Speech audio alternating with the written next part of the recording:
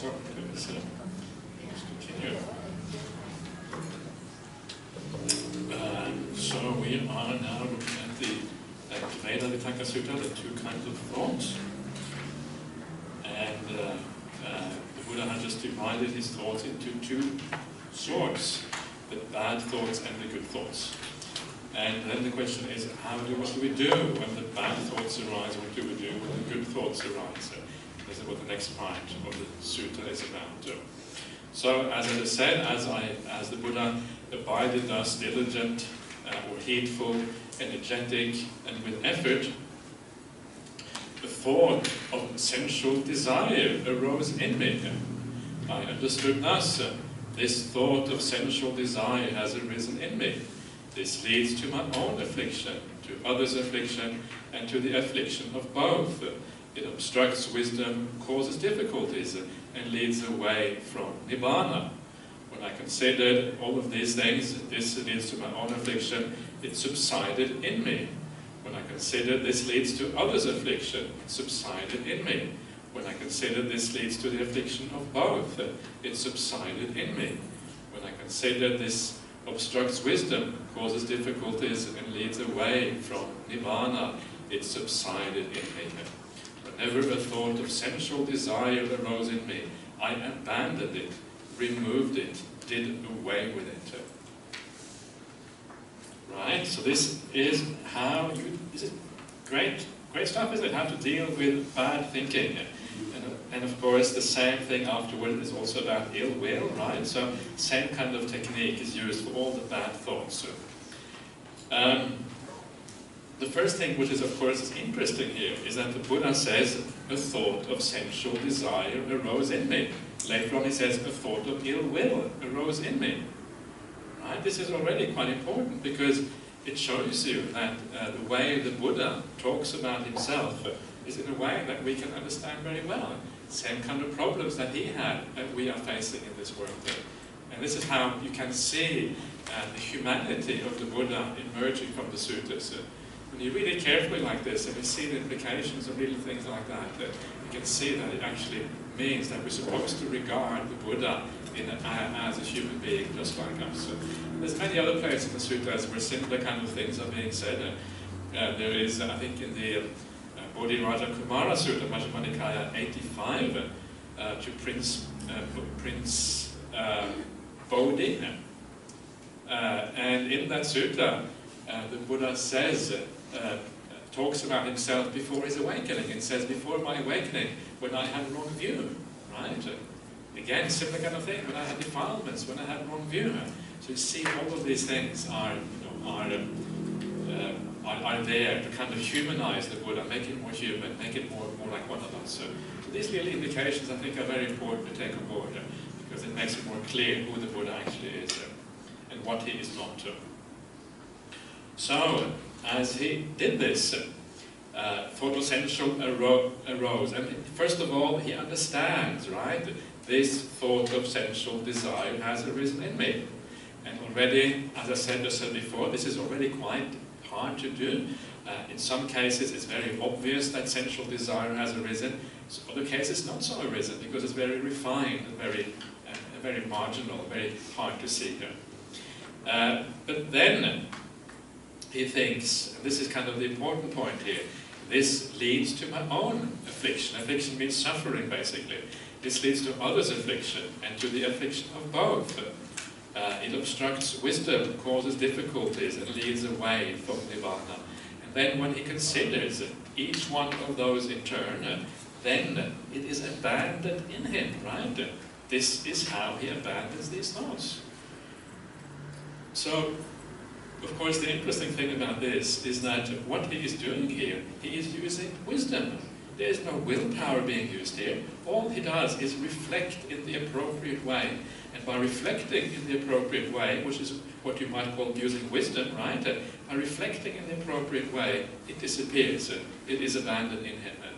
So the abandoning of defilements, the abandoning of wrong speech, wrong action, the abandoning of all the bad things, it is by reflecting in the right way that we abandon these things. Which is very fascinating, isn't it? if you think in the right way, then these things are abandoned as a matter of course. Of course, when you undertake the 5 precepts, sometimes you have to kind of force yourself, okay, I'm going to keep these precepts, right? Because sometimes there are kind of temptations coming up or whatever. So you make clear boundaries. But ideally, the way to keep the 5 precepts is to do it through wisdom, so it happens all by itself, naturally. That's the ideal way of doing that too. And there is a nice sutta in the Anguttara Nikaya that talks about 2 different types of powers, and these 2 powers, one is the power of reflection, patisankhana bala, power of reflection, and the other one is the power of development, the bhavana bala. And the power of reflection, says the Buddha, is the power which helps you to abandon the 3 types of unwholesome actions, right? Actions by body, speech and mind. That is done through reflection. Now the bhavana means like development. It refers to meditation practice specifically. Sometimes it is broader than that, but certainly refers to meditation practice. And the bhavana bala, that is the development of the jhanas, the samadhi states, development of the 7 factors of awakening, which also really are about samadhi. So all that is about developing samadhi, but the overcoming of the defilements is not done here through bhavana, through meditation. It's done through right reflection. And this is the power of reflection, patisankhana bala. The fact that you use it in the right way, this is the way you abandon the defilements. This is exactly what the Buddha is saying here.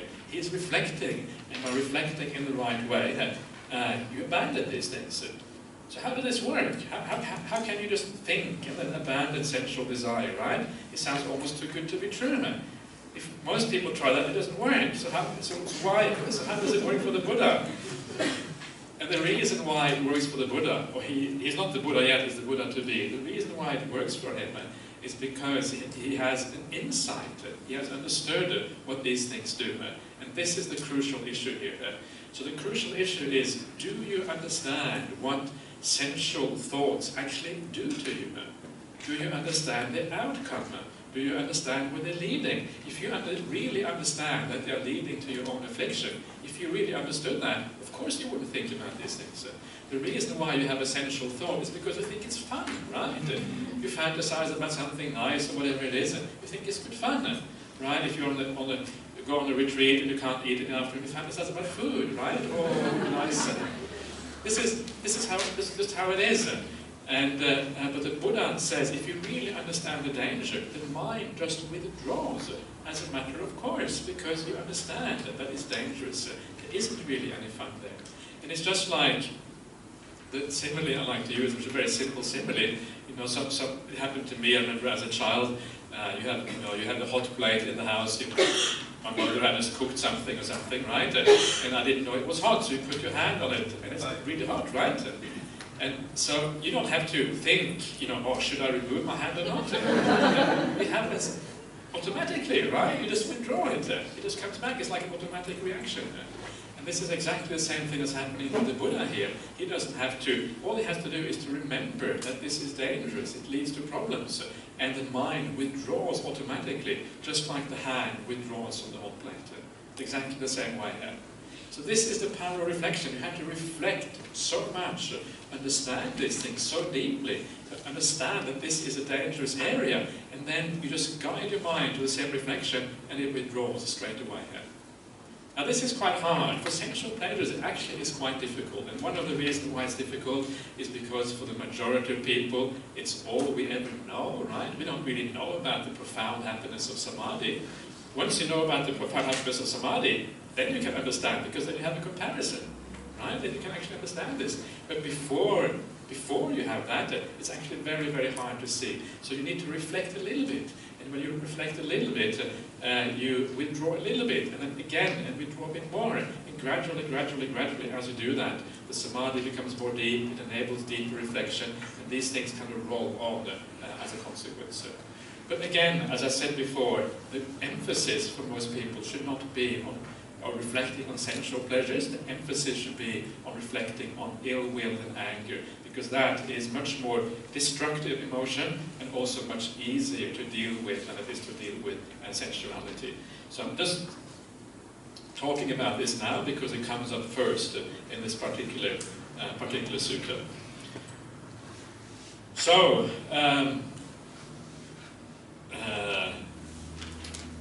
yeah, I don't even know if I want to get into what the dangers of sensuality are, because it is. I will talk about that later on. Like, I'm going to get back to sensuality later on. We'll talk a bit about the dangers later on, because. But really, one of the big dangers of sensuality, just to kind of say it at this point, is that you attach to things. And when you attach to things, you're asking for suffering in the future. Every time you attach, you know that that attachment is going to be challenged. It's going to be broken up, right? Impermanence is going to come and say, and rip it away from you. So whether that attachment is to other people, to family members, to a husband or wife, if it is to your belongings, if it is to your career or your status or whatever it is, all of these things will eventually have to disappear.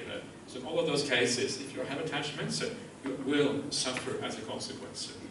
This is one of the things, right? It leads. There's more than that, and that is one of them.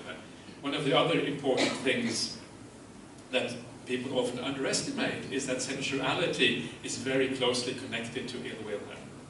Very closely connected, because if you are attached to something and somebody comes along and kind of challenges the attachment, then you often get upset, right?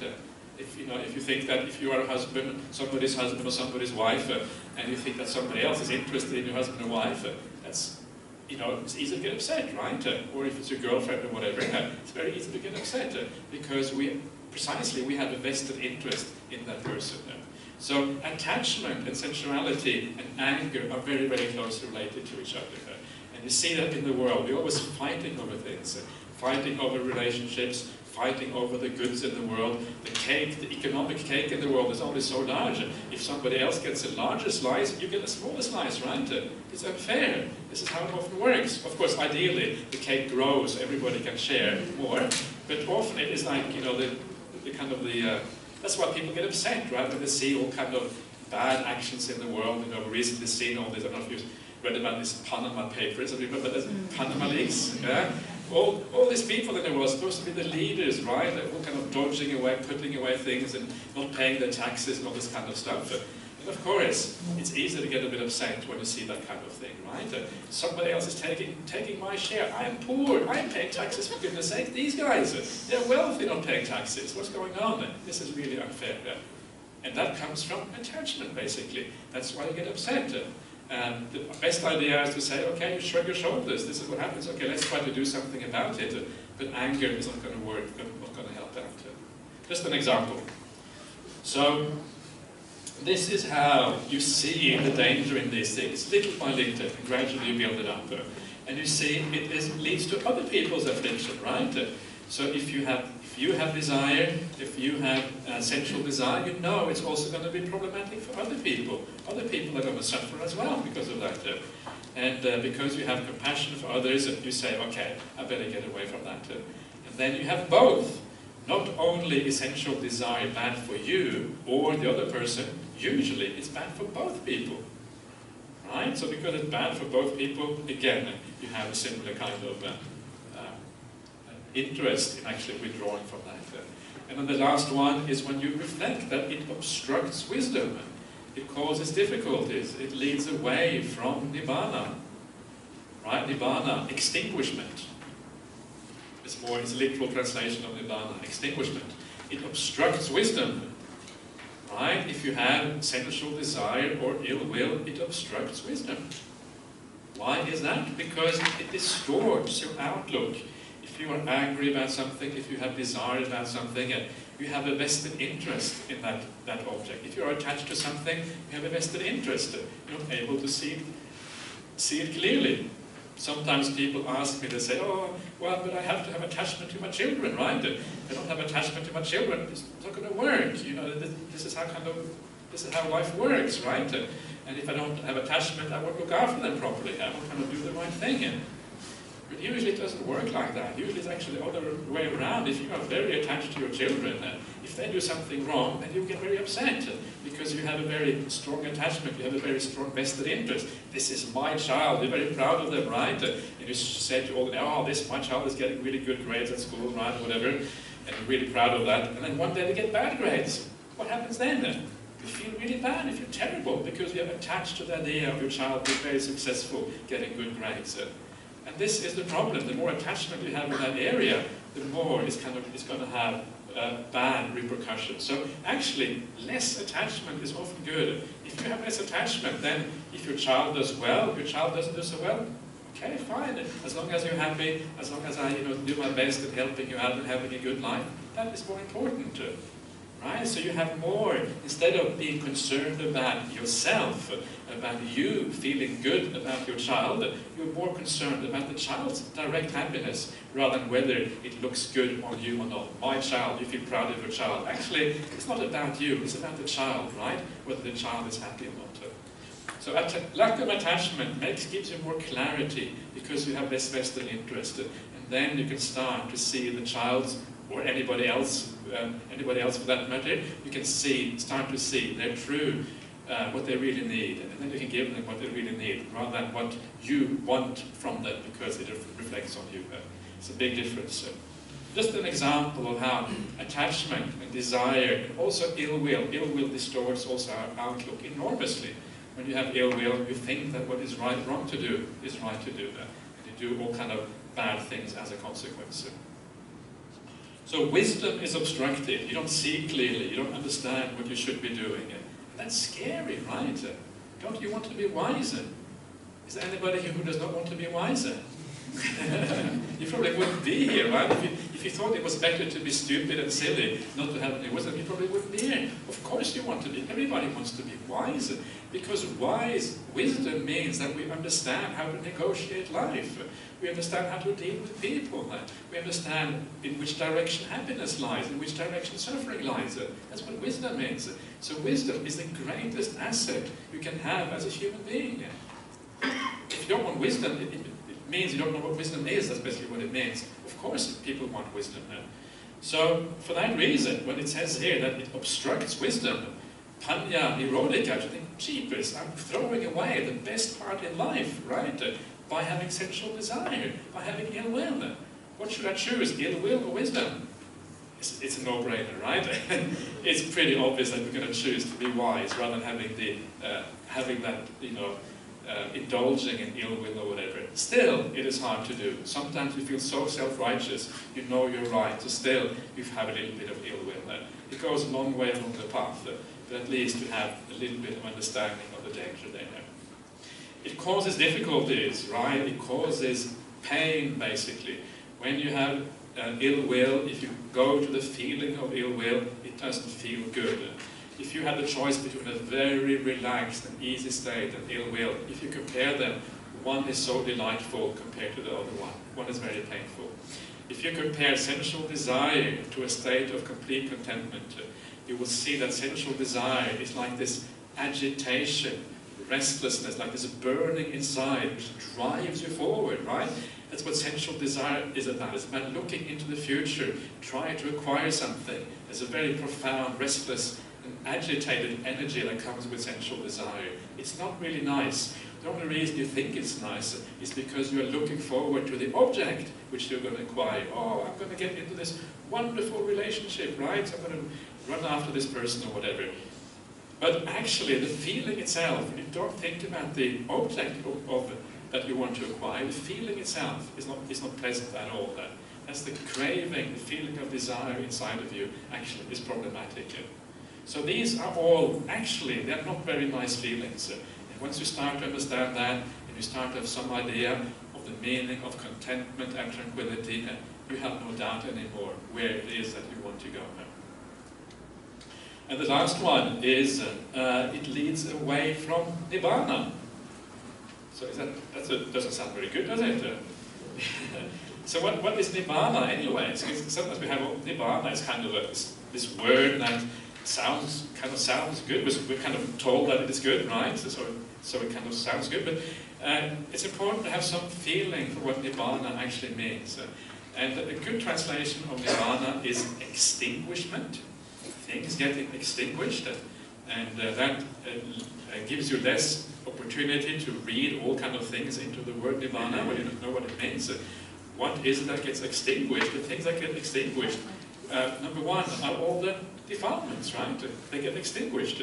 So all the defilements, all the craving, all of those problems, they go away. And one of the most important things that get extinguished is dukkha, is suffering.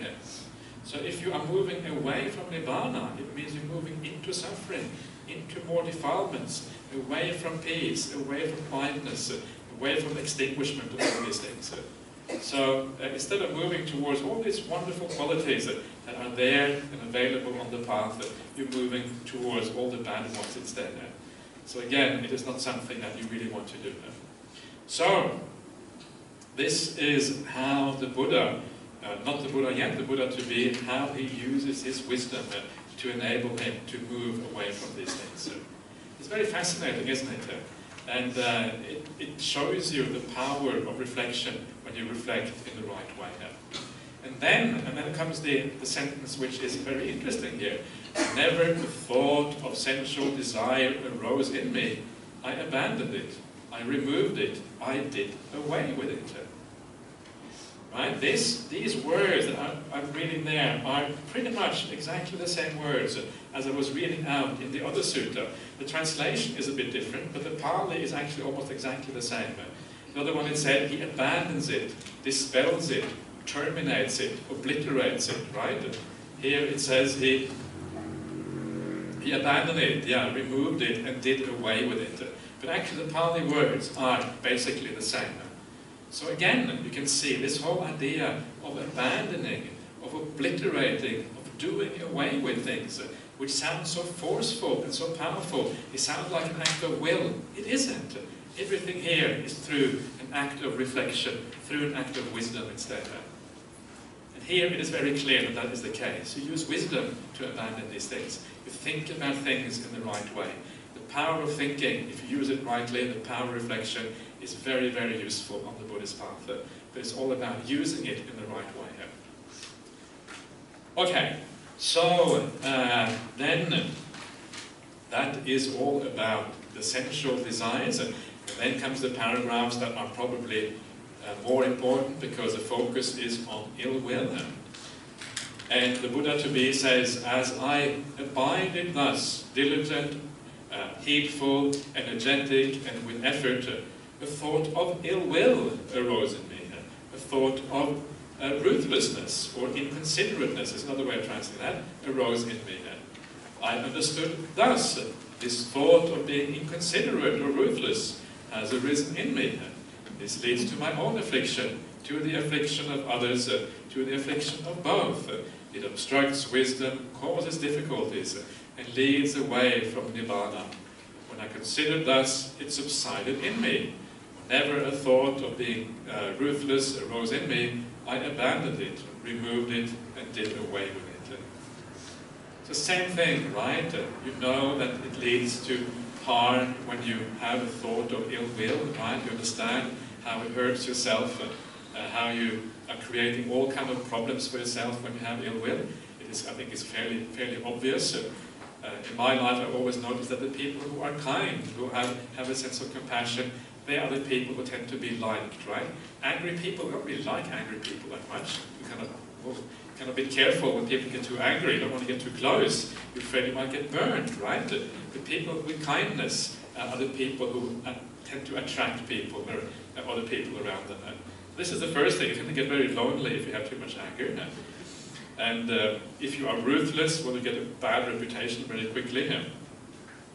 And as in the previous ones, of course, also you heap up a lot of bad karma. You feel very bad inside. It is one of the most powerful contemplations about anger, to make you understand the bad effects of anger, is just to feel inside of you how you feel often about being angry afterwards. Very often you feel deflated. You have an angry thought. How does an angry thought feel? Very often it saps your energy. It gives you a boost of energy right away, right? Anger, okay, self-righteous. but in the long term, it saps your energy, saps your mindfulness, saps your joy, saps the happiness of life, right? It draws that out of you. And when you see that, it becomes a very powerful source for not a very powerful motive for abandoning anger. You can see how it affects your mind very directly if you are mindful about it. Anyway, so very similar considerations here with anger and ill will, as I said previously, with sensual desire, but actually easier to see with anger than with sensual desire. And okay, then we have, I'm going to change one paragraph around. I'm going to skip one paragraph. This is because in the Agama version of the sutta, there's one paragraph comes before the other one. So they do the simile first of all. Just as in the last month of the rainy season, in the autumn, when the crops thicken, a cowherd would guard his cows by constantly tapping and poking them on this side and that with a stick to check and curb them. Why is that? Because he sees that he could be flogged, imprisoned, fined or blamed if he lets the cows stray into the crops. So too I saw in unwholesome qualities the danger, degradation and defilement, and in wholesome states the blessing of renunciation, the aspect of cleansing. Right, so he had the cows is like the mind, right? So your mind is like a cow. Does that sound good? So you have this cow, you have this mind, right? So you tap it a bit on this side, don't walk there, this is sensual desire, don't go to sensual desire, don't go to anger, middle path, right? Tapping it all the time, don't go into the crops. So this is what this is all about, so you're heading in the right direction. And because he understands, right, that if the cows they stray into the crops, he will be punished, right? Go to prison. And this is what it means. If you stray too much into ill will or whatever, you will get punished. You will get punished because you will feel bad. You will have all these negative consequences coming as a consequence. So it's just like you're asking for punishment. If you allow ill will to come into your mind, you're asking for punishment as a consequence. Why ask for punishment, right? It's a stupid thing to ask for. No, enough punishment already in this world. Don't need to add anything to all the problems we already have. So once you get that into your mind, into your head, and that's what's happening, it becomes a powerful cause for avoiding that in the future. So that is that simile of the cows. And interestingly here, he saw in those unwholesome qualities the danger, the adinava, degradation, okara. Okara means to make low. Right? I don't know if you noticed that, but if you have a lot of bad qualities in your mind, it's like you feel lower in a sense. You don't feel so, you don't feel so good about yourself. You don't feel so good about yourself in the company of others and all these kind of things. If your mind is full of bad qualities, but if your mind is full of good qualities, you feel at ease and relaxed in the presence of other people, and you feel much more, much better about yourself as a consequence. I'm sure you have noticed that sometimes. And one of the things that it says in the suttas is that if you are a very virtuous person, if you have a lot of good qualities, you feel at ease, it says, in the assemblies, right? It's easy to kind of talk with people and to be, to talk to groups of people or whatever it is, because of those good qualities inside of you. So it has that added benefit as well. So you don't feel so low. You feel like equal to everybody else, right? You don't necessarily feel superior, but you feel that you have the, you have the authority to speak or whatever. So it makes you feel low these days, which is of course not very nice. It makes you feel defiled. You feel impure, right? It's not a nice feeling. You feel impure inside. The purity of the heart is a very beautiful feeling. The purity of heart is a feeling where you feel light, you feel mindful, you feel joyful.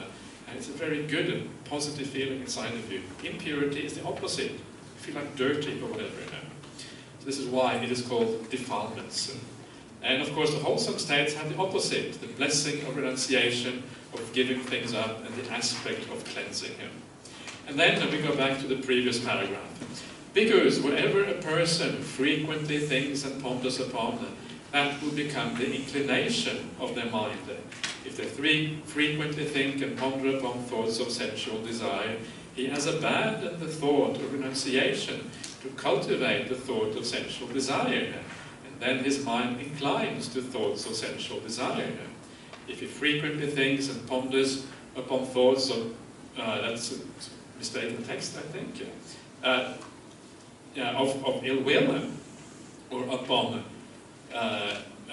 ruthlessness, he has abandoned the thought of non-ruthlessness or compassion to cultivate the thought of ruthlessness. And then his mind inclines to thoughts of ruthlessness.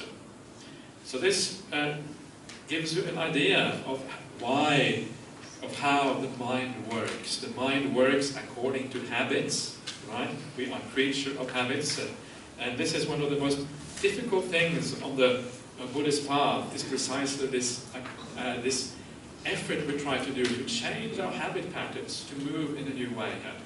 Right? Sometimes there are certain people that give rise to certain reactions in us. Have you noticed that? This person comes into the room and straight away you feel something. Either maybe you like them or you don't like them, but there's like an emotional reaction that we have to certain people.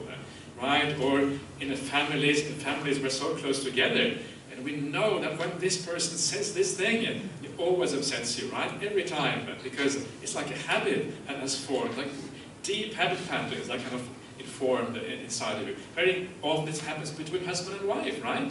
They know how to push each other's buttons, right? How to kind of, get each other to react when they want to. And this is because of the ancient habit patterns that have kind of been laid down in you over so many years. So this is the hardest thing about this path, is actually to challenge those habit patterns, to think in new ways. And in the beginning, it's quite harder. But what is interesting here, what this says, is that if you frequently think and ponder upon these things, then gradually your mind is changing, right? If you frequently remind yourself of the danger of these things, and you forgive people, you have metta, you have compassion, you have understanding, you have all these good qualities, gradually your mind is changing, and your habits are changing. And after a while, you can't think bad thoughts anymore, right? Because your habit is to think good thoughts. This is what happens. And it's very nice when you see that happening inside of you. You see that the way that you think about other people, it is no longer the same from what it used to be. You used to be very upset by this person. Now you have compassion instead, because you realize actually it was that person's problem. It's not really your problem. If you make it your problem, then of course that is where the problem arises. So you're laying down these new tracks in your brain. These days we talk about neuroscience, right? The tracks, kind of certain tracks that have been laid down, certain pathways in the brain that have kind of been established, so you have to think in a certain way.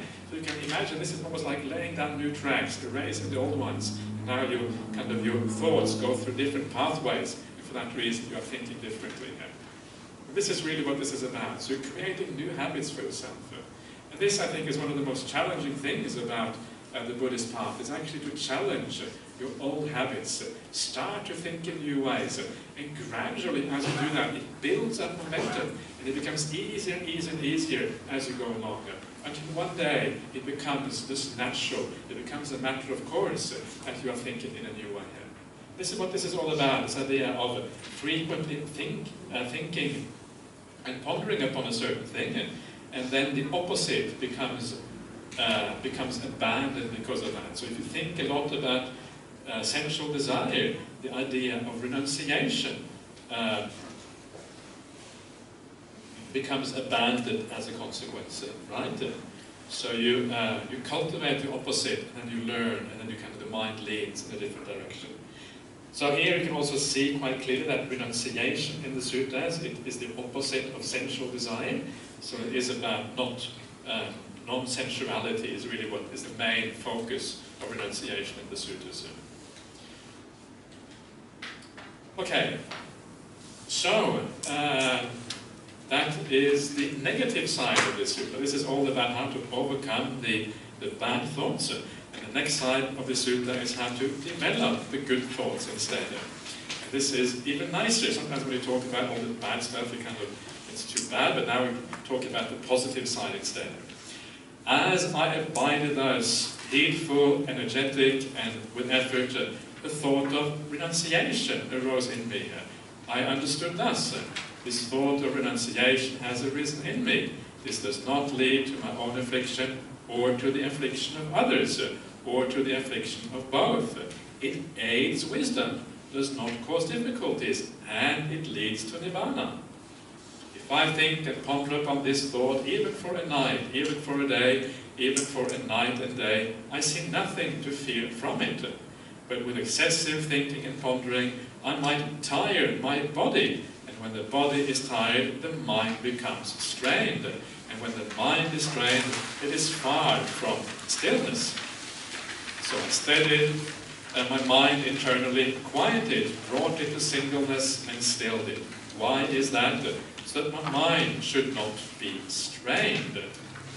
So this is very interesting, and it fits in very well with what we were seeing in the previous sutta. So it's worthwhile just considering this briefly before we move on. So now he's using the opposite. He is seeing a thought of renunciation, which means like a thought of giving up sensuality, giving up attachments, right? No, I don't want that. I'm giving it all up, and you're seeing the benefit of that. That's really what it means. So it's like, yeah. So it's like when you go forward, right, you become a monastic or whatever, you say, okay, I'm going to give up that all that other stuff. Or when you sit in your QT or by yourself, you go on a meditation retreat and you think, yeah, let the whole world be, leave it all behind, don't want to deal with it. That's like a thought of renunciation. And then you understand that this does not lead to problems, right? It doesn't lead to suffering. It aids wisdom because you get clarity of mind. It does not cause difficulty. There's no pain involved with that. Pain is letting go of, and it leads towards Nibbana. Right? It leads towards this extinguishment of all the problems, all the fires inside, all the agitation, all the things, all that gets extinguished. And you feel cool and nice inside as a consequence. So thoughts of renunciation, and even more obvious with thoughts of non-ill will. Thoughts of non-ill will, you can call it thoughts of metta, loving kindness if you like. Not exactly the same, but very close to each other. And then thoughts of non-cruelty or being considerate. I like thoughts of very close to thoughts of compassion. So all of these things are part of this. And then he says, because they all lead in the right direction, he says there's nothing to see no fear from it, even if you think about this for a whole day or a whole night or a whole night and day. So these things are not dangerous, they are okay, they lead in the right direction. But, and this is the interesting part here, right, with excessive thinking and pondering, I might tire my body. And when the body is tired, the mind becomes strained. And when it is strained, it is far from stillness. So this is very similar to what we're seeing in the previous sutta, is that it is not enough just to get to the point where you have nice thoughts and you think about things in a nice way. Ultimately, if you want to find true meaning and true relaxation and true true release from problems, you have to give up thinking altogether. Even the good thoughts, right? Even the thoughts that accord with the Dhamma, accord with the teaching, have eventually to be given up. And only then do you come to a true sense of peace. Like the real holiday, right?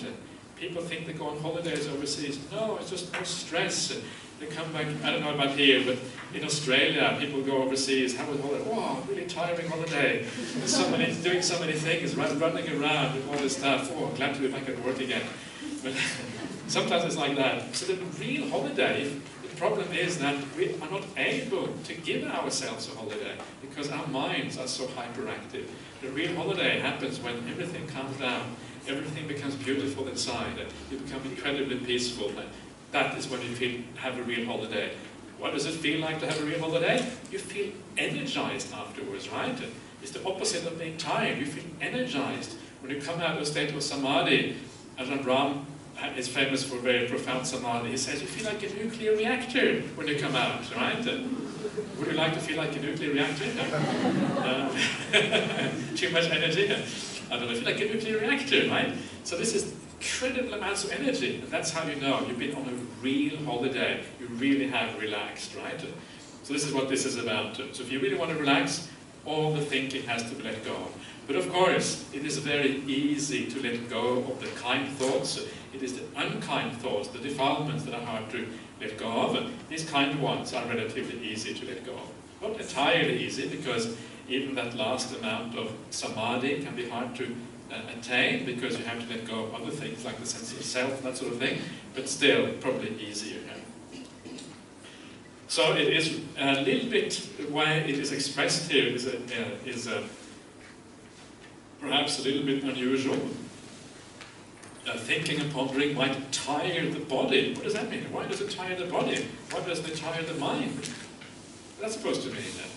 And I am not 100% sure what it means, to be honest with you. But one way of interpreting that is to think of it as the brain getting tired, right? The physical body getting tired.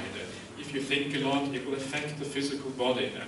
And often you see that. You go to work, you work very hard, you concentrate on things, maybe things you don't find so interesting, and when you come back home in the evening, you feel exhausted as a consequence. So this may be a physical tiredness, that if the mind had been released from the body, it might not have felt that tiredness in the same way. So it may be related to the physical body. That's just my speculation. The word body, kaya, in Pali can mean different things, so it is not it's not 100% clear-cut. That is certainly one interpretation. And of course, when the physical body is tired, as we were saying before, because the brain is a filter for the mind, it will also affect the mind. So the mind, as it says here, becomes strained as a consequence. And when it is strained, it is far from stillness, far from samadhi. And then we have these terms that we heard before. So I steadied my mind internally, quieted it, brought it to singleness, and stilled it. And this you probably remember from the previous sutta, exactly the same words, right? These are the words that mean taking the mind to jhanas, to the samadhi states. Basically it means the jhanas. And in the suttas, the jhanas, they come up soon afterwards.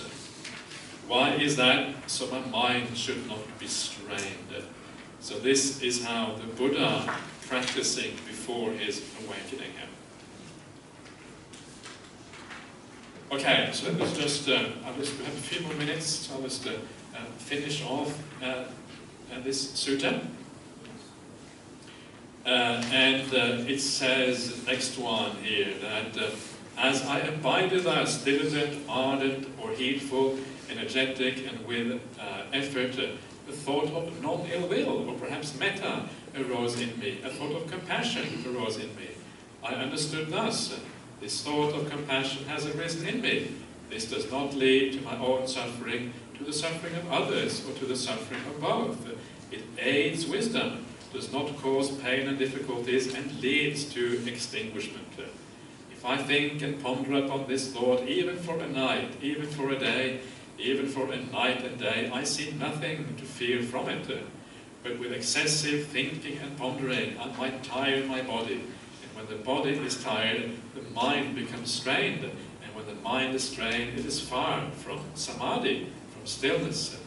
So I steadied my mind internally, quieted, brought it to singleness, and stilled it. Why is that? So that my mind should not be strained. So all of these beautiful thoughts, which all are leading in the right way, eventually you have to give them up as well and enter a state of samadhi. Just skipping one paragraph, we're going to the second last one. Just as in the last month of the hot season, when all the crops have been brought inside the villages, a cowherd would guard his cows while staying at the root of a tree or out in the open, since he needs only to be mindful that the cows are there. So too, there was need for me only to be mindful that those states were there. So now there is no crops to be eaten, so the cows are kind of not going to do the wrong thing. And so the cowherd just sits down at the root of a tree, relaxing, chilling out, and not having to be too worried about things. All he has to do is to make sure the cows are there. You can't really afford to lose the cows, because if you lose the cows, right, that will be, you get him in trouble as well then. In the same way, you have to be mindful that those states are there. You can't afford to lose those states. So you have to make sure that those mental qualities, they remain in your mind, right? This is what this is referring to. And then we backtrack to the previous paragraph. Bhikkhus, whatever a bhikkhu frequently thinks and ponders upon, that will become the inclination of his mind. If he frequently thinks and ponders upon thoughts of renunciation, he has abandoned the thought of sensual desire to cultivate the thought of renunciation, and then his mind inclines to thoughts of renunciation. If he frequently thinks and ponders upon thoughts of metta, thoughts of kindness, thoughts of compassion, he has abandoned the thought of ruthlessness to cultivate the thought of compassion, and then his mind inclines to thoughts of compassion. This is what we're trying to do here. Redirect the mind, direct the mind in a different way. So instead of having all these thoughts coming up all the time, which we don't really want, instead the mind naturally comes up with the good, positive thoughts. And remember now, to the sutta I was talking about earlier this morning, about the mountain, making a mountain of good actions. Remember that one? Right? So this is what this is about. The mind inclining in the right way means that you have made a mountain of good actions. It means that when you sit down and when you sit back, it is natural for the mind to go to the good thoughts, right? So when you come on a meditation retreat or you meditate, all you have to do is sit back and wait. And as you sit back and wait, as you calm down, you allow your tiredness or restlessness or whatever it is, you allow that to disappear, to dissipate. Then the natural underlying state, which is deep inside of you, is the state which is the natural tendency of your mind to be kind, to be compassionate, to renounce these things. Because this is the natural underlying state of mind. That once your tiredness goes away, once the restlessness dies down, this is what arises in your mind. This is how meditation works, right? And this is why very often all you have to do, especially when you're starting off a meditation retreat, all you have to do is just wait. And you wait and you wait until the natural state underneath arises inside of you. That is the ideal way of doing meditation practice. You have put into place all the right things, you have directed the mind in the right way, and then when you want to meditate, it just happens. Easy, right? So easy. And this is it's wonderful, and it's so easy, because it means that nothing much you have to do. Just wait, just sit back. You don't need to kind of do all this. So this is kind of the ideal, and it's so good that it should be easy, because there's enough. We want our spiritual path should be one which is happy, which is fun. We can feel relaxed, right? I don't want to stress out. There's enough stress in the world already. I don't want to make this life also into stressful. But this is kind of the beauty of this. This path is, when it's practiced in the right way, a very beautiful path that can alleviate so many of the problems in life. And this is what we're seeing here. Okay. There's one sentence left of this particular sutta. I'll read it out as well, just so we can read it. Tireless energy was aroused in me, and unremitting mindfulness was established. My body was tranquil and untroubled. My mind was stilled and unified. Tireless energy, right? You have abandoned all the defilements. You have concentrated the mind. Energy inside of you is just bubbling up. This is one of those beautiful things about Buddhist teaching, is that in the beginning of the path, you have to create the energy. You have to make an effort to make the path work. But as the path kind of becomes as the path becomes more natural, the energy comes from inside of you. It comes naturally. You don't have to exert yourself anymore. The energy is there, right? This is the difference between the word virya and the word vayama in the Pali language. Vayama means you are exerting yourself, or padana also means you are exerting yourself. This is the sixth factor of the Noble Eightfold Path. But once you get the meditation becomes deep, once the samadhi starts to bite, there's a natural source of energy inside of you. Energy just comes up. This is what it means. Tireless energy. The energy doesn't run out. You don't have to make it. It's a natural part of you. Unremitting mindfulness, right? Mindfulness is strong. It doesn't disappear. It is there all the time. It is strong, always always there, because the energy is strong, because the joy is there, the mindfulness is also there. It is so nice to be in the present moment. We don't want to be anywhere else. If you don't want to be in the past and the future, because the present moment is so nice, well, that's where you're going to be. And the mind is glued into the present moment. That is what it is saying here. The body is tranquil, untroubled, right? When you meditate, always make sure the body is happy first of all, because when the body is at ease, it means it's much easier to be mindful. And if the body is troubled and you have tensions or whatever it is, starting off with the body, making the body kind of disappear into the background. That's what's going on here. The mind is unified and still as a consequence. And of course, from there, that is where you go into samadhi again, just as we saw with the previous sutta. Okay, so that is all for now. So, very good. So we have about half an hour's break, I think it is. And we'll see you again for the Q&A at 4:45. So have a nice cup of tea or whatever, and see you later.